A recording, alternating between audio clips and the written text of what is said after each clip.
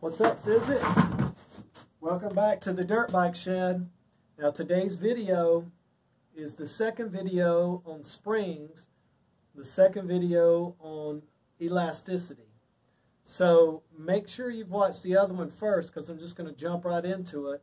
And this video is just going to be some math problems, okay? Now what we're going to do is test our different bungees, and we're going to come up with the spring constant for some different bungees, all right? Now, I'm going to be putting water on here, and I'm going to put 500 grams of water on it. Please keep in mind, 500 grams is not the force on the bungee cord. The force on the bungee cord is 0.5 kilograms times 9.8 meters per second squared, right?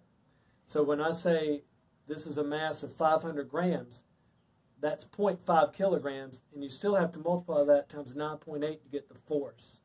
All right? Next thing, the formula, and I'm not writing it down because this was in the last video, the formula is F is equal to Kx, or we usually write it F is equal to negative Kx, because we think about pulling on a spring. So you can think about the distance coming towards you. That's when we say negative Kx. All right. Here we go. You might be wondering how I know it's 500 grams. Well, I've got a 500 milliliter bottle of water, and you should know that a milliliter of water is equal to a gram, right? Okay, next thing. When we look over here, notice where the hook is. The hook here is right at the top. The hook is on the number 2. The bottom of the hook right there. So we're going to hang it. All right? So question number 1. I've got this blue bungee cord. I'm putting 500 grams of mass on it. And it's stretched from 2. Let's see here. Stretched from 2 to, I'm going to give you a good mark here. It's stretched from 2 to 7.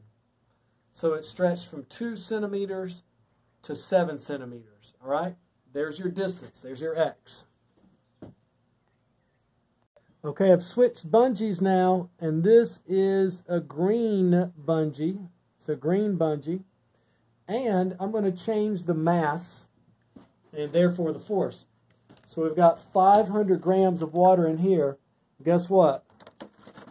I'm going to put another 500 grams. So now we have a kilogram of water. We're looking right here. The spring is originally right here at the number 2. Again, just like the last time, we're going to put this kilogram of water on there. We're going to let her go.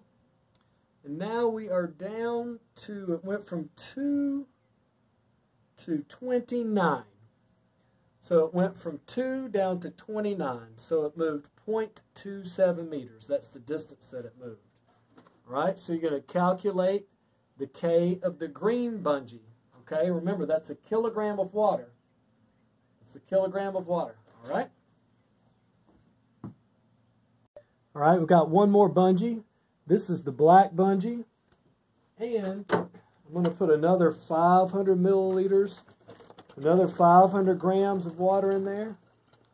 So now this one's got 1.5 kilograms of mass. All right. Let's straighten this sucker up right here. Right now, the bottom of this hook is on 9. I'm going to put 1.5 kilograms on there. And we are stretching to, I don't know if you can see that. We're stretching to, it went from 9 to 29. Stretched from 9 to 29, but it had 1.5 kilograms. That's the mass. It's not the force. Once again, the formula is F is equal to negative Kx. So for those bungees, you need to calculate the K of the spring, or the spring constant. Now there's going to be another thing we do with springs and energy. In other words, how much energy does it take? not force. How much energy does it take to stretch the spring? Then how much energy would be released when you let it go? Peace out from the Dirt Bike Shed. That's a really short assignment. You should do it well.